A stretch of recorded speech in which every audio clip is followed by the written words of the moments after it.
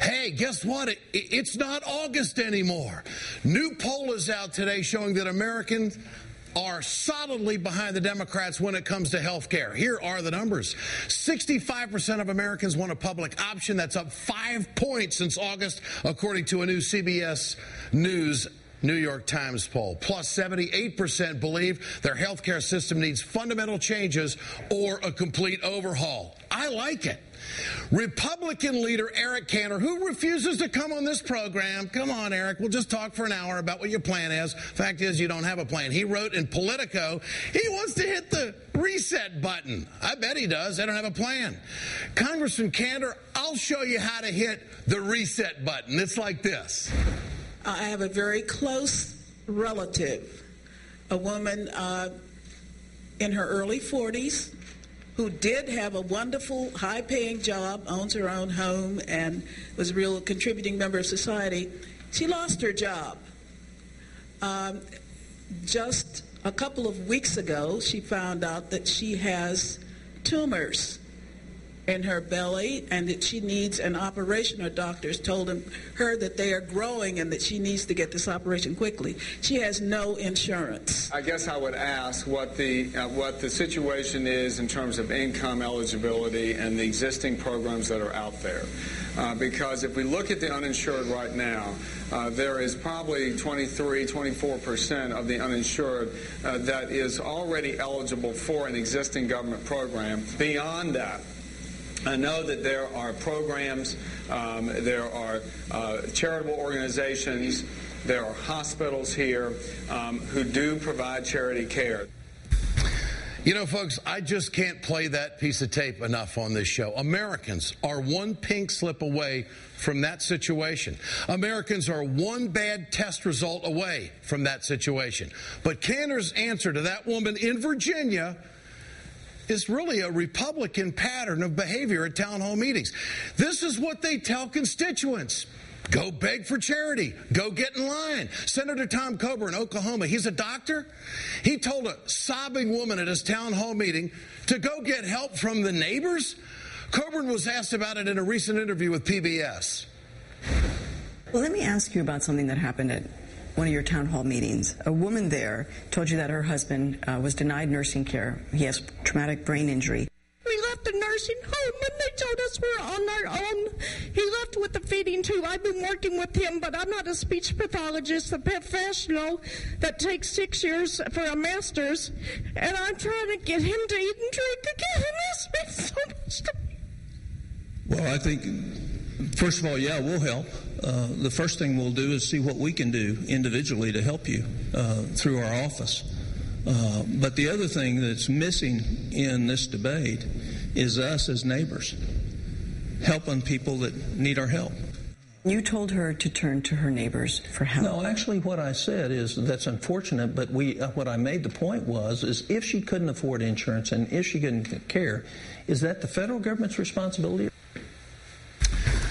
You know, folks, how ironic that the Republicans are being taken down by their own town hall meetings. Not by the people screaming and heckling them, but by ordinary Americans who are asking for solutions and finding out that the Republicans, they don't have anything. 100 days ago today, back on June 17th, the Republicans promised to put out an alternative bill. Today, we have no bill from the Republicans. Here's what the Republicans are spending their time and energy on. Listen to Senator John Ensign's contribution to the health care bill. This is amendment number C10. It has to do with transparencies in czars. We are now facing a situation where there's almost a shadow cabinet that's being developed. It started slipping in there with a czar here and a czar there. She found out that she has tumors in her belly. They are growing. I guess I would ask what the situation is in terms of income eligibility. She needs to get this operation quickly.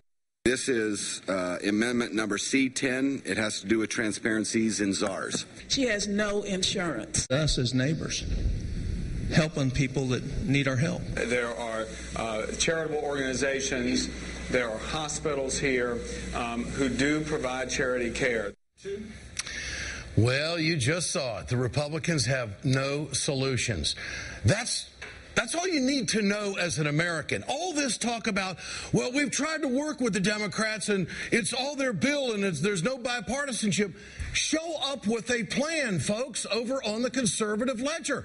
You're making all of us think that you just don't care about people, that it's all about the money and all about profit. Get your cell phones out. I want to know what you think. Do Americans get that Republicans have no solutions in this debate?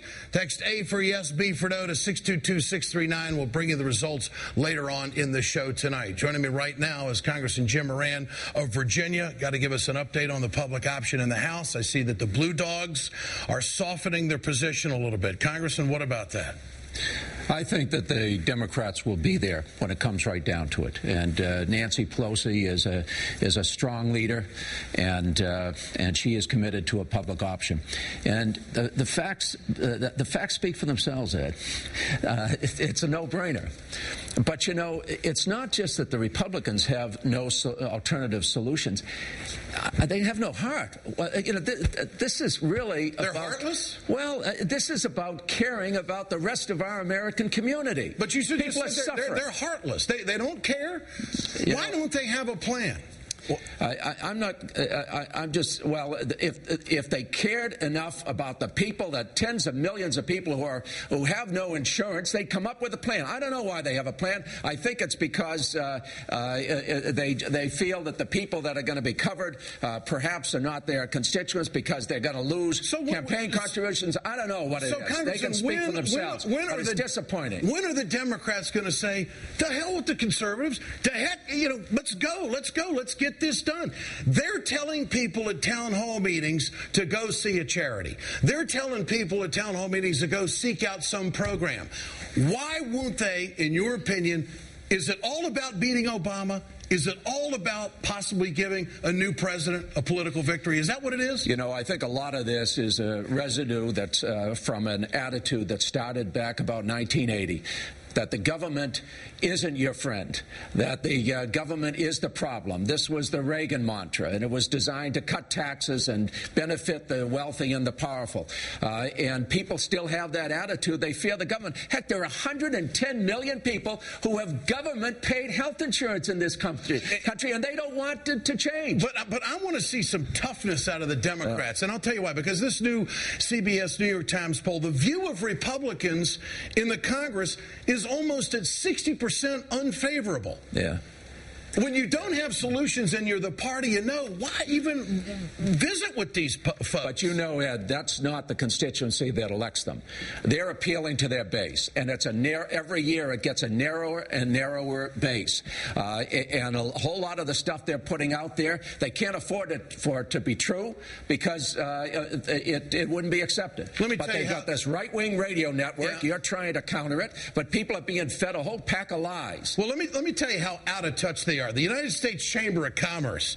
Now, that is an organization that always lines up with the Republicans. Here's what they say. The reality with the business community is that we want reform while some Republicans want to stop this train and start over. This is not going to happen. There you have Bruce Johnston, U.S. Chamber of Commerce. You've even got one of the most favorable groups for the Republicans, the U.S. Chamber of Commerce, is even telling them, ain't going to happen. The average insurance premium this year was over $13,000. That's as much as an annual income for somebody on minimum wage. And according to Business Roundtable, within a decade, it'll be $29,000 per employee. So our economy can't function. So how much more ammunition do the Democrats need? I mean, this ought to be done Tuesday, and let's get after it. And you know, the Blue Dogs. The Blue Dogs got to be paying attention to this too. They're on teetering, I think, on being obstructionists. Well, I mean, I'm not going to speak for the Blue Dogs. I think many of them are going to be with us on a public option. What they would like to see is 3 amendments to the health care plan when it hits the House floor. One of them would be single payer, another would be public option, another would be cooperatives. Well, and they're all going to vote at least for the nonprofit cooperatives, but maybe they'll vote for 2 out of 3. We'll get a bill out of the House. Hopefully the Senate is going to have a bill, and you know, this needs to be Ted Kennedy's legacy. We don't admire him so much just because because he was so hardworking and intelligent. We admire him because he had heart. You've got heart. That's why I watch your show every night, and I think the American people have heart. I don't know. The Republicans can speak for themselves. We are winning this. Well, we got to win. We got to win it because we care about the rest of the country. Congressman, great to have you with us. I believe it's always the tide good is to be right. with you, Jim Moran of Virginia is on appropriations with us here on the Ed Show tonight.